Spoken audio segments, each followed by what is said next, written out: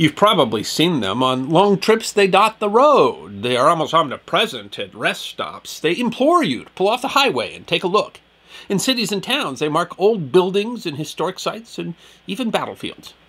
There are hundreds of thousands of historic markers all around the world, large signs that usually give you just a little bit of information about historic events and people. And the history of such markers is probably both more ancient and more recent than you might have imagined. So whether you're one of those people who make it a point to search out and read each and every one, or one of those people who simply take them for granted, those markers represent the work of many people who believe in an important maxim, that history deserves to be remembered. You can find historic markers across the United States, and they are present in many other countries as well, from Croatia and Iceland to the Philippines and Dominican Republic. They can come in many shapes and sizes, from the large roadside markers to more detailed ones at historic sites, all containing brief bits of historical information. This year, April 29th is National Historic Marker Day in the U.S., which is held annually on the last Friday of April. The day was created by Syracuse, New York-based nonprofit William G. Pomeroy Foundation, which has funded 1,700 historic markers across the country. National Historic Marker Day encourages communities to take some time to clean and maintain some of the more than 150,000 markers across the United States. Perhaps the earliest version of historic markers belonged to some of the most ancient societies in the form of stelae. In general, a stele is a tall stone or wooden slab memorializing events, often erected as monuments across the ancient world. Many stelae include text memorializing an event occurring near where the stele was erected, especially to commemorate military victories, although they also marked sacred territories and mortgaged properties. They were widely used by cultures around the world, including Mesopotamian civilizations, Greece, Egypt, Somalia, Eritrea, Ethiopia, in China and the Far Eastern cultures, and also by Mesoamerican cultures like the Maya and the Olmec. The famous Rosetta Stone is an example of a stele, but even more ancient ones exist commemorating battles and victories of kings like Neo-Assyrian king Tiglath-Pileser III. They even date back beyond writing in many cultures, with versions lacking inscriptions present in megalithic cultures in places like Libya and Scotland. Egyptian stelae date back as far as the 30th century BC. Stelae, such as the one in Copan, a Maya city, describe its history of dynasties, and a primary copy of the early legal text of the Code of Hammurabi comes from a stele. More modern versions begin to appear in the Middle Ages. The Benin Empire, which should not be confused with modern Benin as the two do not share a historical relation, was one of the oldest and most developed states in the coastal hinterland of West Africa. The kingdom is known for thousands of brass plaques and sculptures, especially the ones that decorated the royal palace, made since the 13th century. Located in modern Nigeria, the Benin bronzes represent some of the best examples of lost wax casting and have largely been looted by European interests following the European conquest of the region in the British Benin expedition in 1897. Included among the many examples of copper alloy art are plaques that commemorate important battles and historical figures. However, the artwork lacks any written descriptions to give them historical context. In Europe, similar brass plaques were used as funerary art to memorialize the dead. Beginning in the 13th century, the plaques began to replace wood and stone effigies.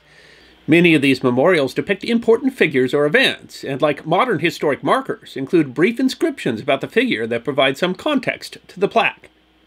Modern historic markers, however, don't appear until the 19th century. The first scheme in the modern era was presented in England in the House of Commons by William Ewart in 1863. It wasn't until 1866 that the Society of Arts implemented the concept, placing two plaques in 1867. Circular and handmade by a pottery firm, they commemorate important historical locations. The first was installed in Cavendish Square at 24 Holly Street in 1867, marking the birthplace of the poet Lord Byron. The house was demolished in 1889, making another plaque placed in 1867 to Napoleon III, the earliest to survive. The Society of Arts put up 35 plaques in 35 years, though less than half of those survive. In 1901, the London City Council took over the placement of the plaques, and in 1921, the color blue was made standard as it was thought to stand out best.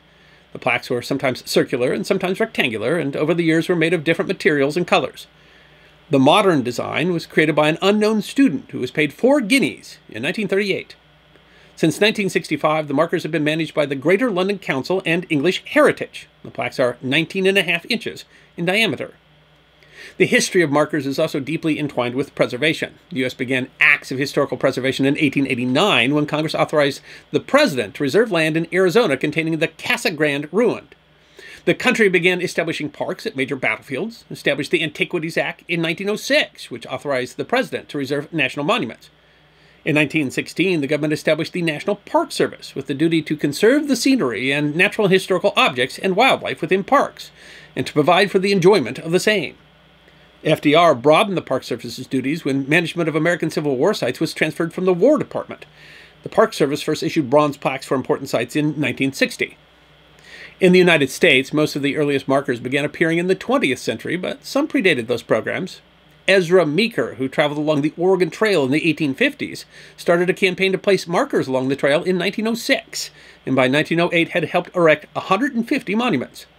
Wyoming appropriated $2,500 for markers on the trail thanks to a bill supported by the Daughters of the American Revolution in 1913. In 1913, Pennsylvania created the Pennsylvania Historical Commission, which had the power to mark by proper monuments, tablets, or markers places or buildings where historical events have transpired. In 1915, the Texas Society of the Daughters of the American Revolution spearheaded a project to mark the historic route of the King's Highway, also known as Camino Real or the Old San Antonio Road. First, the road was marked with oak posts. In 1918, the posts were replaced with pink granite markers. In Michigan, a 1917 law allowed counties to appropriate funds for the purpose of marking historical places in their respective counties, in commemoration of notable events. Many local governments, such as cities and counties and historic societies, notably the Daughters of the American Revolution, established other markers throughout the country in the early 1900s. Official state-funded programs didn't begin until later. In 1926, New York started a historic marker program in honor of the sesquicentennial of the American Revolution. Between 1926 and 1939, when the program lost public funding, they put up 2,800 markers.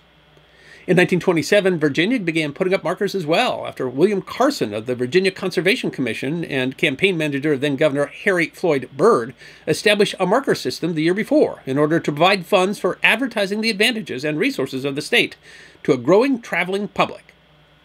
The traveling public Virginia talked about was the growing number of people who owned cars.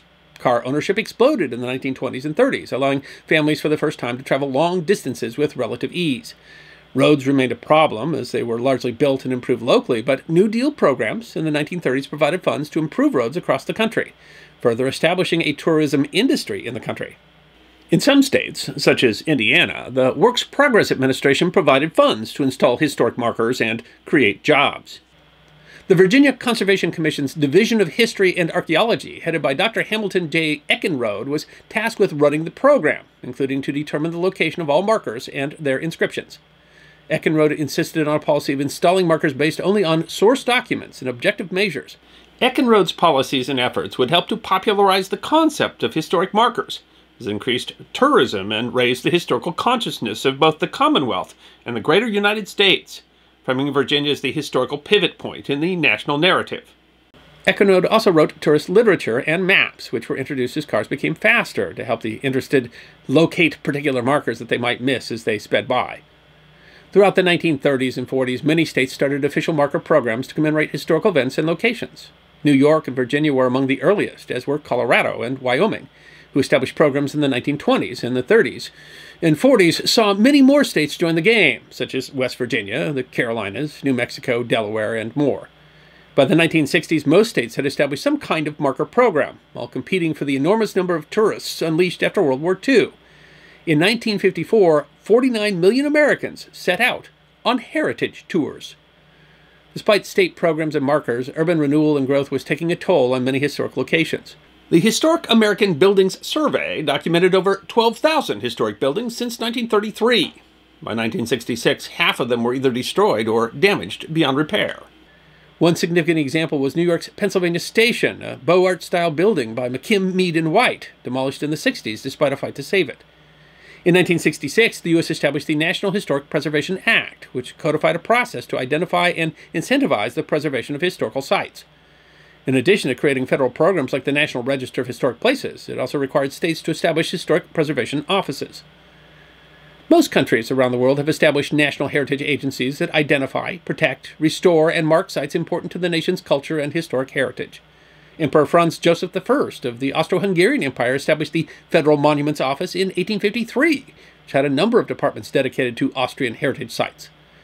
In Canada, the Historical Sites and Monuments Board of Canada began commemorating sites with bronze plaques in 1919, and the Chilean National Monuments Council has declared monuments in the country since 1925.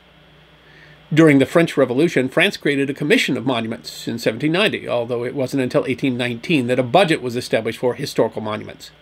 In 1837, the Commission for Historical Monuments was established, and it published the first list of French monuments in 1840, and in 1887 a law was passed for the conservation of historic monuments. Since 1933, the Philippines has installed cast-iron plaques to commemorate historic sites and events through the Philippine Historical Research and Markers Committee and its modern equivalent, the National Historic Commission of the Philippines. Similar programs exist in most countries, and many of them install plaques and markers at historic sites. Of course, these programs have not been without their criticisms. In 1988, a study of the 1,170 markers in Tennessee showed that only 0.7% of markers dealt with black history and 0.8% to white women. In fact, there were more markers, a full 0.9%, dedicated to Davy Crockett. The early Virginia markers made no mention at all of black history, and actually many histories were simply unrepresented, leading to questions regarding just how fully the past is remembered by these markers. Others have been criticized for providing little context or even commemorating unimportant events. Short descriptions can, of course, offer only a small amount of history. Historian Robin Winks, in a 1992 essay in the Public Historian Journal, wrote that markers do not record where history happened, they just tell us where history died. Yet others have been criticized for being inaccurate or omitting relevant information. Since they began as a means of improving tourism, they also often gloss over negative information. Many programs, from nonprofits like the William G. Pomeroy Foundation to state, county, and municipal governments, have sought to remedy this by establishing programs seeking to recognize minorities' contributions to history and to correct and replace other markers. The Pomeroy Foundation has also partnered with a number of states, including Iowa, Missouri, Ohio, Illinois, and Wisconsin, to fund new and replacement markers. From ancient stelae to modern roadside markers, one thing the history of historic markers proves is how widespread the desire is to remember, to teach, and to preserve history. A need that seems to go across time, across cultures, across geography. It is easy for us to glance at these signs and then look away, forgetting that not only is the information they present important, but that even the signs themselves connect us to a deeper history, a deeply human desire to tell the stories that have come before us. Every one of these signs represents someone's understanding that history deserves to be remembered. This year, April 29th, is your opportunity to contribute both to your local history and the history of these markers by organizing an effort to locate and clean historic markers in your area that could use a little extra care. The William G. Pomeroy Foundation even has a handy guide on how to clean a historic marker. The link is in the description. I hope you enjoyed this episode of The History Guy. Check out our community on thehistoryguideguild.locals.com, our webpage at thehistoryguy.com, and our merchandise at teespring.com, or book a special message from The History Guy on Cameo. And if you'd like more episodes on forgotten history, all you have to do is subscribe.